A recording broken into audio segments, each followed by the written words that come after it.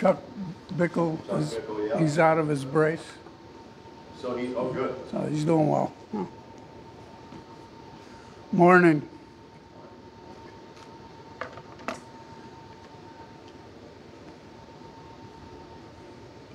Let me see. Frankie, open us in prayer with you. There we go.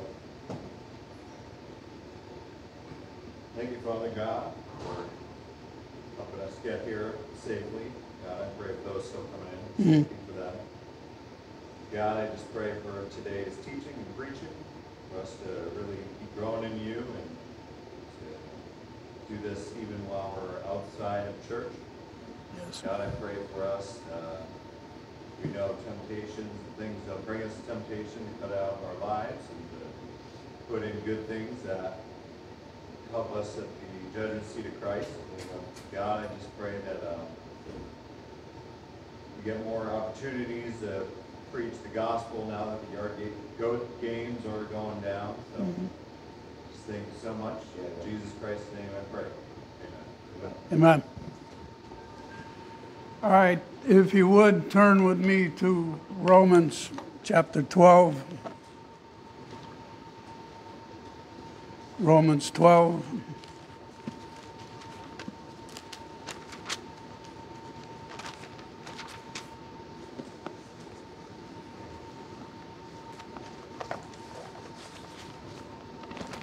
Okay, so you don't have to text me at home. The name of this message is, are you a mirror or a light?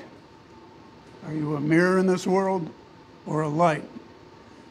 And the text is going to be overcoming evil with good. It's not going to be a real fun message. In Isaiah 5, and we're not turning there, we know that it says, woe to them that call evil good and call good evil. And there's more and more of that every day. And the kids are being brainwashed in college, and they have been for years, but it gets worse by the day. And in grade school. I don't find that woke in my Bible anywhere. So before I get off on a tangent, we're going to look at Romans 12, 9 through 21, but we're going to start our message with verse 21. Be not overcome of evil, but overcome evil with good. If God tells you not to be overcome with something, that means he's going to give you a way to not be overcome with it, right? Okay. As Christians, we're winners.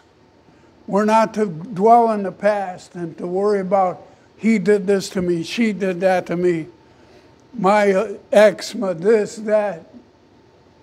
Nothing's changed since the Garden of Eden. The men shift the blame. Everything is somebody else's fault. Now, the world, as you look around, they don't fight evil with good. They fight evil with more evil. And the world just keeps getting darker and darker. Now, they think that's right, and they think because Christians were supposed to be meek, that we're weaklings. Meekness is not being weak. It's using God's power under control. And he doesn't suggest that you overcome evil with good. He says do it. Amen? Now, we need to be open to the scriptures and their specific applications to our problems. And you'll discover solutions you never thought even existed. It's not enough to say we'll overcome evil with good. We need to do it. It's easy to be churchy on Sunday, and Sunday night and Wednesday night. It's a little tough on Monday, Tuesday, Thursday, Friday. It's been my experience, God will put something evil or some evil person in your way to grow you. Because if you do what he says, you'll get stronger. Amen? Not fun, but it's true. Okay, we're not talking about being passive. We're talking about doing good by being aggressive. I wouldn't say going out on the street preaching is a passive thing to do. I didn't think anybody in here would argue with that. Now, I meet a lot of Christians, and I have through the years, they have a defeatist mentality. They figure they're going to go down with the flames, so they just get ready to do so. They're not expecting anything good to happen in their life, so they dwell in the past and just figure, well, that's the way it's always going to be. And if you go read the parables of the sowers, if you read those carefully, God does not like maintenance thinking. He doesn't want you to hide the word only in your heart. He wants you to get it out. And that includes the people around you. Part of our testimony is they look in the driveway and the car's gone on Sunday and Wednesday and Monday. Don't think your neighbors are not watching you. And I heard a guy many years ago say, I'll go anywhere the Lord sends me. I'll go to India. So I asked him to come to the mission once a week and teach the unsaved because I couldn't counsel them. And he showed up once. So, I mean, he said he'd go to India because the likelihood of God calling him to do that wasn't very strong. We don't want to be that way. So we're going to go to Romans 12. We're going to start in verse 9. Let love be without dissimulation. Abhor that which is evil, cleave to that which is good. Dissimulation can be hypocritical, can it not? God says don't love that way. Now I'm going to read you an excerpt. I don't normally do this. It was in a book by Jay Adams, and I'll just read it to you verbatim. A Christian woman who had an unsaved husband regularly attended services at her church. Whenever anyone asked, how are you doing today, Mary? She'd answer, oh, all right, I suppose. But you know how hard it is sometimes to live with an unsaved husband. At prayer meetings, she would always request, be sure to pray for me and John, because you know how hard it is to live with an unsaved husband. And so it went on and on. She had built her life around the fact that her husband was unsaved, and it was tough to live that life. She lived in defeat and not victory. Consequently, John got saved. She was furious. The entire structure of her life had been shattered, and she didn't know what to do. She simply didn't know how to live a life of victory. All she knew was defeat. There are many others like this in the world, and the world is full of sin. But God commands us to have victory over evil. It wasn't a suggestion. Christ defeated the devil on the cross. We know from our Bible in 1 Corinthians 15, 3 and 4, that Christ died for our sins, according to the Scriptures, and that he was buried, and that he rose again the third day, according to the Scriptures. Well, he certainly overcame evil. If we have his name, we're Christians, then we need to do the same thing. We don't go to the cross to get crucified, but we're to crucify our flesh daily. We're to overcome evil. There's no ceasefire with the devil. That cat don't sleep. Man, he'd be after you all day. And not himself, His Majesty the cockroach. He's too busy to bother with me. I got some 18th rate demon that follows me around, or devil. He's probably in the Middle East or in Washington or something busy today. So we're to overcome evil. There's no ceasefire with the devil. Not only can't be done, but it shouldn't be done. There can be no compromise with sin, personal sin, sin of compromising with false doctrine. It'd be easier to just go along with what the other churches are doing. I wouldn't have to drive an hour to get here. I'd go listen to some flat out nonsense somewhere close to home. Okay? I didn't have to, at that rescue mission, insist on using the King James Bible and fight with everybody that was in there and eventually get thrown out. They came to me and told me I couldn't donate anything anymore. I said, you mean if I had a $500 check, I couldn't donate. Well, yeah, you can do that. I said, what do you mean, Bibles? Oh, you mean you don't want the King James Bible in here? You don't want the other Bibles to be able to be here. You want the King James Bible out of here. And I told him, I said, you know, if I call the Kansas City Baptist Temple tomorrow, I bet I can get an 18-wheel truck here full of King James Bibles and have them park out front and get the TV station here. And you could refuse them on TV. I said, you know I'm not going to do that, but I think I could. It'd be easy to just let people teach out of Bibles that know better. There's some people don't know. But we have a brother who's supported this church for quite a while, Art Illig. He's dying at home. He was in that rescue mission with a New King James Bible, and I took him to about 2 verses, and he threw them away and went to King James. There were several people that became preachers that I did that with. If you don't know any better and somebody shows you, then you need to go along with what God said. I don't need to go along with some pagan philosophy today either. That's evil. I'm to overcome evil with good. But I'm not Gandhi. Neither are you. We're not supposed to be so pacifistic that we can't get anything done. We're in the Lord's army. Army paints a picture. You notice when you go to Ephesians chapter 6, there was no weapons for your back. You're not supposed to be running away from trouble. You're supposed to be running towards it. And prayer is a weapon, but the Word of God is a weapon too. We need to use both of them. They put the Lord Jesus Christ to death out of jealousy, but they put him to death for his righteous life. He proved that he could do what he said and what God commissioned him to do. His light beamed so brightly that his persecutors wanted to destroy it. They wanted to get rid of it.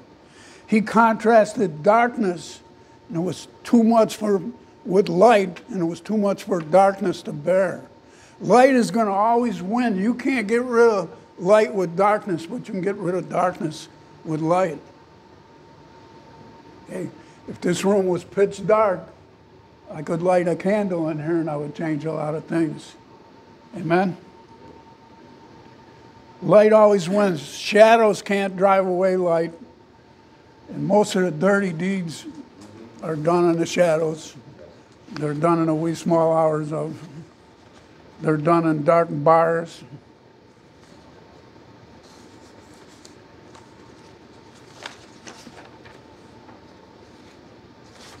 All right. 1 Thessalonians 5:22, we don't need to go there. We're going to go somewhere else. But it's talking about not showing the appearance of evil. Go back to our text, verse 9 of chapter 12 in Romans. Let love be without dissimulation. Abhor that which is evil. If you abhor something, you hate it. Then it says, cleave to that which is good. We're to hang on to things, to meld with things that are good. Be kindly affectioned one to another with brotherly love and honor, preferring yourself. No, it doesn't say that, does it? Preferring one another. Not slothful in business. Fervent spirit, serving the Lord. You don't want to drag out of bed and say, wow, I got to go to work today. Oh, wow, we're going street preaching today. It looks like it might rain. Oh, wow, I got to go deal with this guy at work. I just don't like the dude. The place where I work at, it's a lab. You think there'll be a lot of intelligent people there, but there's a lot of people in that building going to die with terminal ignorance. And some dude last Friday put what looked like a big giant dog turd right in front of the door as you go into the lab. So they were screeching and whipped. So I picked it up with a shovel and threw it in the woods. Caused this big to-do over there, and the lady, big shot from the front, comes out. She says, Guido, did you see that big turd? I said, yeah. She says, what'd you do with it? I says, I threw it in the woods. I don't have an employee manual. I didn't know I was supposed to come and tell you that I found this big turd. And I mean, this thing for a whole week, that's all they were talking about. And this kid now, he's a sociopath that did it. They don't believe me when I tell them that in the office. So someday he's going to do something they're going to not be really happy with. He thought that was funny. I did not. And now he's not talking to anybody in the building. He gives you that kind of hate stare look. He's an alcoholic or drunkard, as we would say. Worst thing they can do is develop resentments and keep nursing and rehearsing them. But that's where, yeah, I got him a Bible before, but now he's not talking to me. I'm probably the only friend he had in there. Verse 12, rejoicing in hope, patient in tribulation, continuing instant in prayer. Instant in prayer. One of the things I used to love about Pastor Kuntz at Tabernacle Baptist years ago is you asked him to pray for something, he'd stop right on the spot and we'd pray. Because isn't it easy to say, Justin says, pray for me at my job. And I'll tell him, yeah, I will, and then I forget. Easy to do, right? Good habit is to do it right on the spot. Is it not? Verse 13, distributing to the necessity of saints, given to hospitality. Bless them which persecute you. Bless and curse not. You all heard me say, if I could lose my salvation, it would be in traffic when some guy cuts me off. I'm getting a little better. I don't chase him anymore. I don't make gestures with my hands. My wife just took a deep breath. If you could lose your salvation, I'd lose it there. Praise the Lord, we can't. Bless them which persecute you. Bless and curse not. Rejoice with them that do rejoice, and weep with them that weep. It's easy to weep with somebody who just lost somebody in their family, and you go to the funeral, and everybody says, if there's anything I can do, just call me. And I wonder what would happen if you called one of them, but I never had occasion to do so.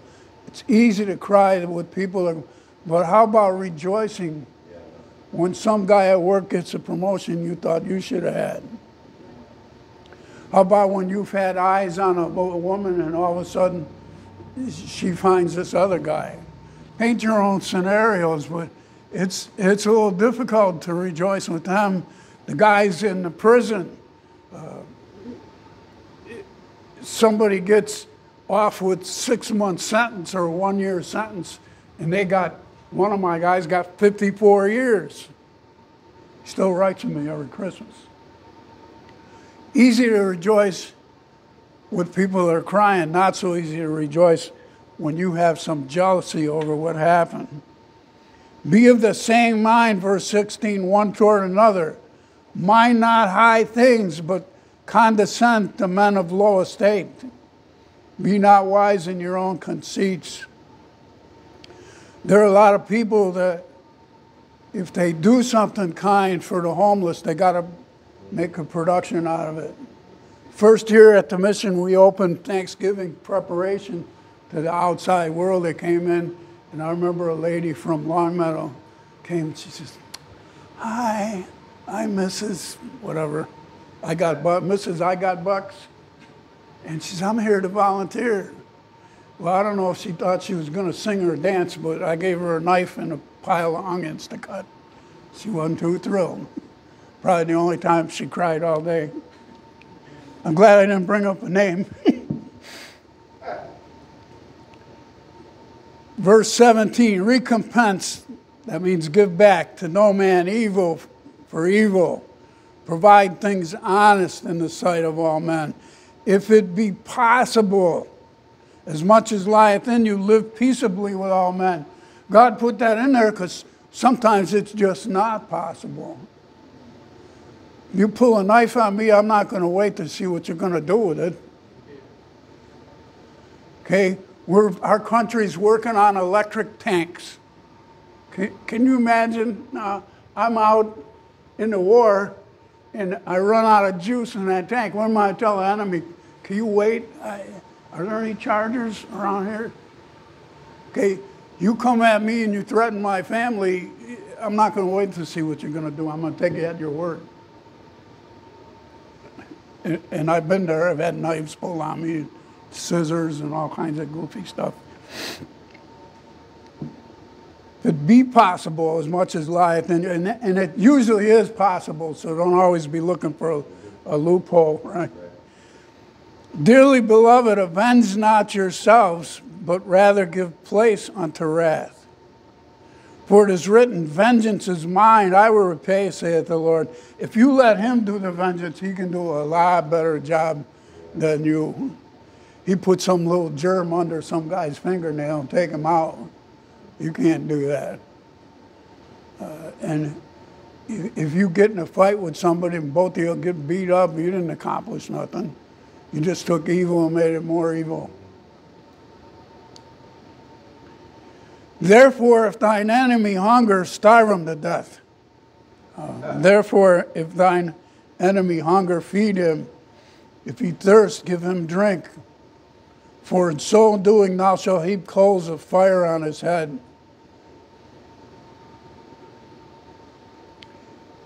Your enemy's in front of you. You need to start praying for him that he gets saved. I believe those coals are a picture of where he's going, to that hellfire. And I used to teach, but I'm not so sure it's right anymore, that they used to walk around with a fire thing on their hat, and you put coals in there, you were blessing them because they could go start a... But I don't really think that what God was saying there. Sounds good. A lot of things we say sound good. Go to James chapter 3.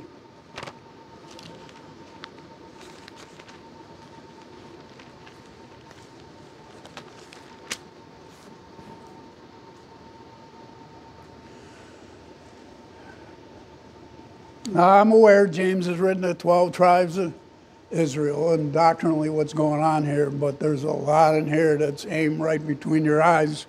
If you read carefully, chapter 3, verse 8, but the tongue can no man tame. It is an unruly evil, full of deadly poison. Didn't God just say in Romans to overcome evil with good?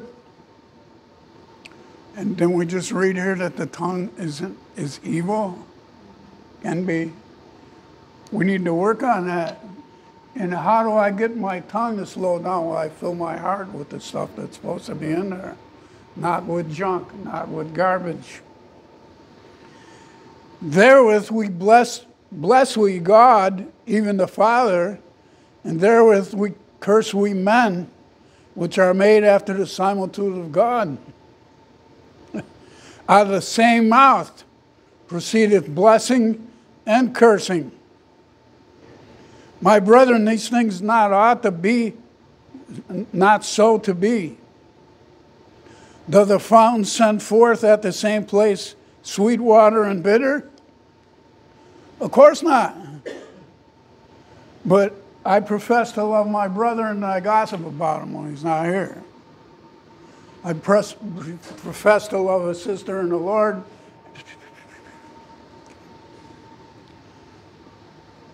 I hear of some rumor, and I go over there and I believe it.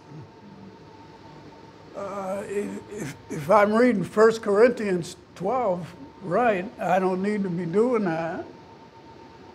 Okay? Love gives people the benefit of the doubt.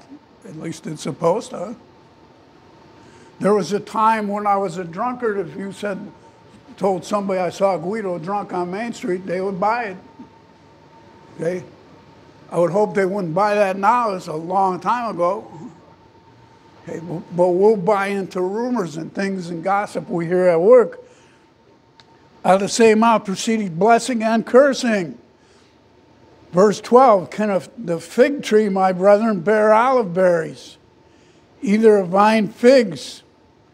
So can no fountain yield both salt water and fresh. I had a boss I used to work for when he had unruly customers. He'd say, lady, you're either on the bus or you're off the bus. Can't be both things. Can't be a little bit pregnant. You're either pregnant or you're not pregnant. Who is a wise man and endued with knowledge among you? Let him show out of a good conversation his works with meekness of wisdom. If you're in that Word of God, the longer you stay in there and it permeates your heart, and the older you get, you should be acquiring wisdom. And things that used to bother you shouldn't bother you at all. And I'll share one other little thing with you. The closer you walk with God, the more the devil's minions are right at your heels looking to catch you up. So I'm not going to live in fright over that, but I'm going to do the things that I need to do. And that's be in that Word and pray constantly. And pray for people I don't like as well as those that I do like. I don't care who's in office, you need to pray that that man does the will of God today.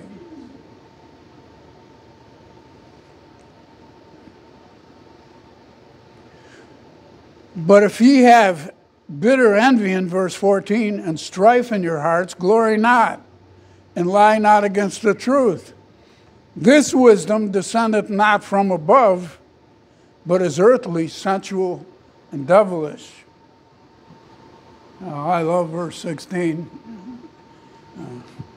I hope you know sarcasm when you hear it. For where envying and strife is, there is confusion in every evil work. For where envying and strife is, there is confusion in every evil work. You're not to envy somebody that has a gift that can get up and sing, or can get up and preach, or does something that you would like to do. And strife is when you cause trouble amongst each other. Now, the unsaved world has that angst. They have that feeling of impending doom, and I'm going to get ahead of you. So I remember Sinatra had a sign in his house that said, "He who dies with the most toys wins." I don't think he's singing that song. No, I don't profess to know where he is, but I got a strong idea. Verse 17, but the wisdom that is from above is first pure, then peaceable, gentle, and easy to be entreated, full of mercy and good fruits, without partiality, and there's that word, without hypocrisy. And the fruit of righteousness is sown in peace of them that make peace. Turn with me, if you would, to 1 Peter.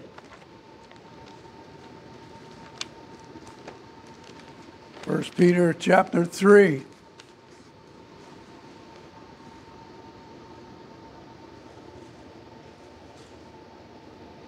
We're going to start at verse 8. Finally, be ye all of one mind, having compassion one of another, love as brethren, be pitiful, be courteous, not rendering evil for evil, or railing for railing. Very easy if somebody calls you a name and to throw right back at them. I mean, what are we in the 5th grade? Or the 4th grade or the 3rd grade? That you can't take somebody calling you a name? I got in a car accident in front of the library at Springfield, I don't know, it was 5 years ago, something like that, 6 years ago. And this lady spit all these cuss words at me, told me I hit her car. She drove into me, chased me, screaming at me, calling all me these names. And she said, we're going to the police station. Well, I turned right, I went to the police station, she disappeared. She was probably stoned. So I had to go file a police report. And the policewoman says, well, what did she say to you? I says, I really not No, she says, tell me exactly what she said. And so I did. And she called me all these names. And I looked at the police lady and I laughed. I said, how did she find out? She just met me. And she laughed. She said, you'll be all right through this with that attitude. I mean, can't have somebody call your name? Who cares? I remember that when David was having trouble with Absalom and all kinds of things in the Bible, there was a guy cursing, calling him names, throwing stones. I mean, he says, who cares? I mean, we got bigger and mightier things to worry about than somebody calling us a name or taking my seat in church or getting ahead of me in line somewhere.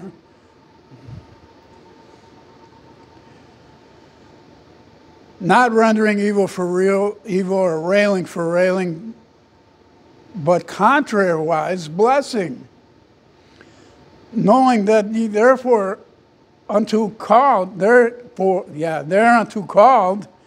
that you should inherit a blessing. If I learn how to overcome evil with good, God will bless me. If I don't take that opportunity, I'm going to miss that blessing. Now raise your hand if you don't want any blessings from God today. That's what I thought. For he that will love life and see good days, let him refrain his tongue from evil, and his lips that they speak no guile. We use a lot of words that are not actually cuss words, but they're substitute for what the cuss word is. And we all got our pet words, and I'm not going to give you any of mine. I won't say hemorrhoid in front of the whole congregation, but that's one of my favorite things to throw at somebody is call them a hemorrhoid.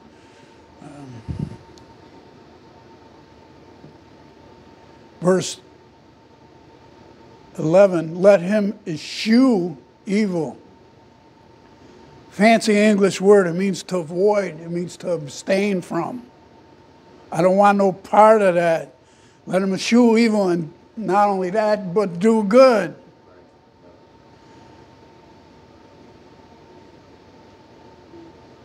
Let him seek peace and ensue it. That means go after it, cherish it. For the eyes of the Lord are over the righteous, and their ears are open unto their prayers. Sometimes we may not think God is lit, but he is. But the face of the Lord is against them that do evil. He's not pleased what he sees down here going on in this country. And if you want to know how to be in the end times, go back to the book of Genesis. That's what the Bible says. And there was no love of God in men's hearts back then, and there was violence everywhere. And if you go back in Genesis, you had sodomy, you had all stuff that we're dealing with. Solomon said there's nothing new under the sun. It's reported faster. You could see a picture of it. It's all over the place.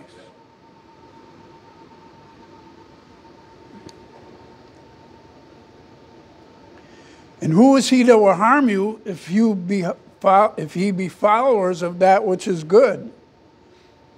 And if ye suffer for righteousness' sake, happy are ye. And be not afraid of their terror, neither be troubled.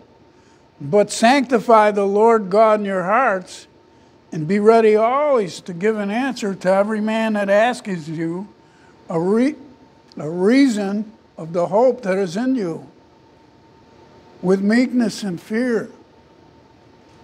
Doesn't the Bible say the fear of the Lord is the beginning of wisdom? See, if I'm in that book, then I'm going to learn how to answer people. I'm not going to have that knee-jerk reaction every time something happens I don't like. Anybody can do that. One of my things, and I do it too, is before I'm going to do something, it's ready, fire, aim. It don't work that way, does it?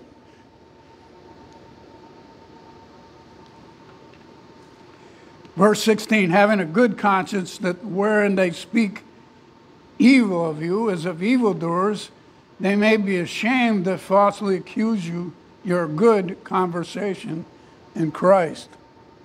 That conversation is the way I lead my life my walk out there in front of everybody. It's not chit-chat. It's not just that kind of conversation. For it is better, if the will of God be so, that ye suffer for well-doing than for evil-doing. Now I'm going to exhort you a little bit. We're going to overcome evil with good. Sit down and think about that. Pray about it. Who are people that are doing you evil right now that you know of? Must be somebody. Is it other Christians? Is it unbelievers? And this is a small church. Some of you guys haven't been around as much as me and your preacher and Brother Bert. To go see people that eat and devour each other in other churches and fight over, you're going to break bread, you're going to have a little banquet, you're going to have food on the grounds. And how come they put Mary's potato salad out in front of mine? Nobody could get at mine. How come the pastor got up there and he thanked everybody but me? And I worked my fingers to the bone. Bert, you're not smiling, but I see in your eyes you know what I'm talking about. That goes on. We're not supposed to be like the world. Going back to what I said, are you a mirror or a light? I don't want to react the way the world reacts to everything. Now they're bringing this COVID stuff around again, and they wanted to have mask mandates, and they want to go through all that stuff that we know was proven didn't work.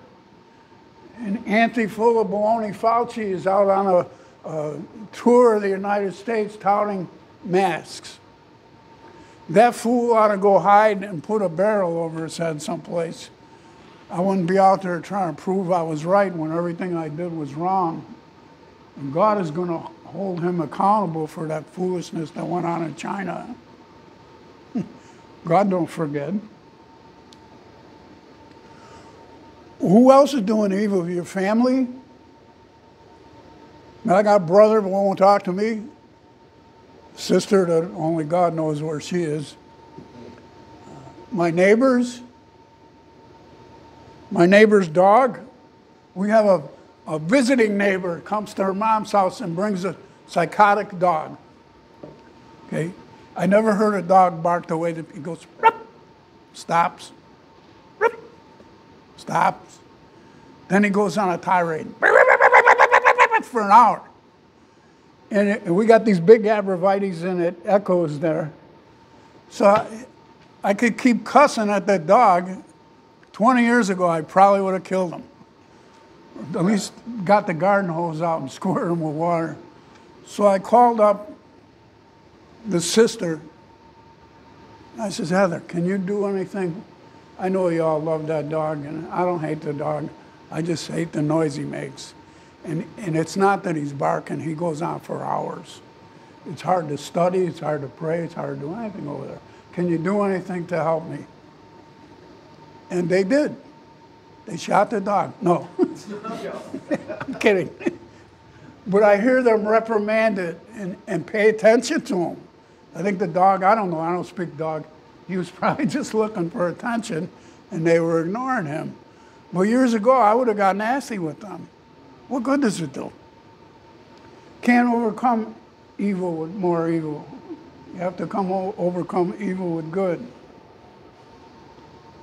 Maybe you got a business associate that robbed you when you bought tires, or you signed some contract that was stupid. Pray for him. I mean, I don't want to bring up some of the people that were in the car business, but I pray for some of them as they come to mind because I know what they were doing. When you sit down, don't gloss over the facts. Be candid with you and God. Say, am I still bearing a resentment towards this guy? Evaluate what you're doing honestly. Now I'm going to leave you with one other thing. Go to Ephesians chapter 4.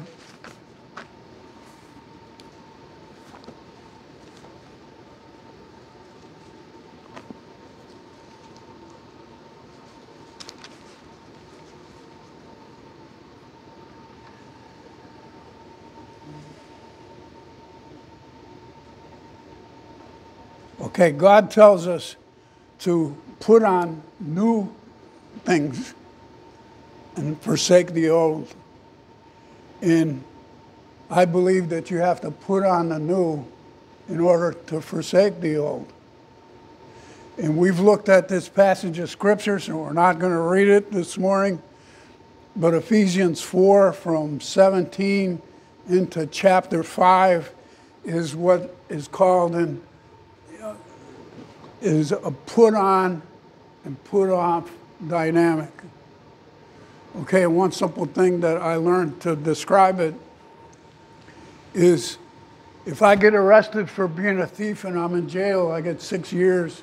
I'm not stealing when I'm in there because it's hard to do. Am I still a thief? Yeah. Why? Because I haven't changed in the heart. Is a thief a giving person? He don't care what happens to you if he stole your TV and the kids can't watch Casper the Friendly Ghost on TV or whatever they're watching. I mean, he don't care. He doesn't care if he took your car and now you have no way to get there. He didn't care about any of those things. So in order to picture this, I'll bring up Jay Adams again. He says, when is a door not a door? An old riddle. When it's a jar. Ha, ha, ha. When is a thief not a thief? When he's a working man who gives. Then there was a change of heart there. Now this is what I want to leave you with. We're going to put on and put off some things, and please take some of them to heart. We're going to put on love and put off hate. And love is not a warm feeling, it's an action. We're going to rejoice, not grieve, people. We're going to exercise compassion, not indifference. We're going to put on kindness and ditch the malice and the wrath. We're going to put on tenderness and ditch the harshness. We're going to put on gentleness and ditch the anger. We're going to put on contentment and lose the covetousness and the envy.